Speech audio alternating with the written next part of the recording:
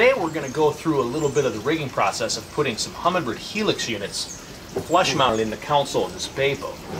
We're actually going to put 2 units in here, and we are going to link them together along with our Altera trolling motor, so we have the one boat network in this boat.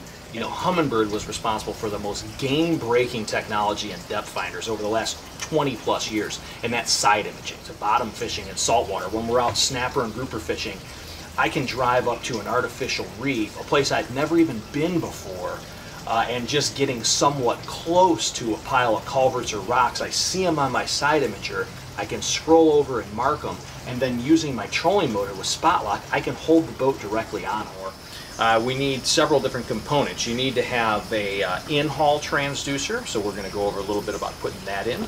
You need to have a side imaging transducer. We're going to talk about where and how to put that and to get the best response from it. You need to have some Ethernet cables for each component. You need power cables. You need everything to run through an Ethernet box. This is kind of your brain. This is your hub, more or less. Really, it's just a matter of running each component, doing it correctly, and getting everything hooked up in the units. And the units then are pretty easy to go ahead and program and get communicating with each other. It's really, really simple. A couple things I found important and helpful. Tape everything off, you know, to the extreme. Make sure you protect all your switches and controls around the helm and things, because you're going to have a lot of dust from fiberglass, plexiglass, and things that's going to be flying everywhere. I grab a little shop vac, always with a brush on the end, and kind of clean up as I go. I found that to really help. And also, even the tape itself, I like using this kind of old school masking tape instead of the blue tape. The reason for that is I can see through this. And what I've done is I've actually taped this template on, which shows the full size of the graph, but my cut line is actually here, this dotted line, which is smaller, but this shows me the layout, the finished product layout, and I can see through the tape.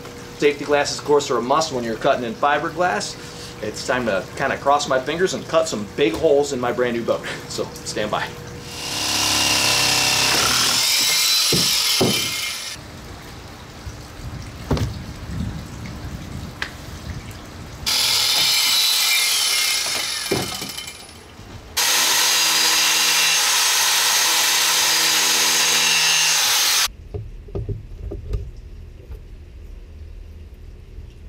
All right, so we've got both of our depth finders flush mounted here in the console.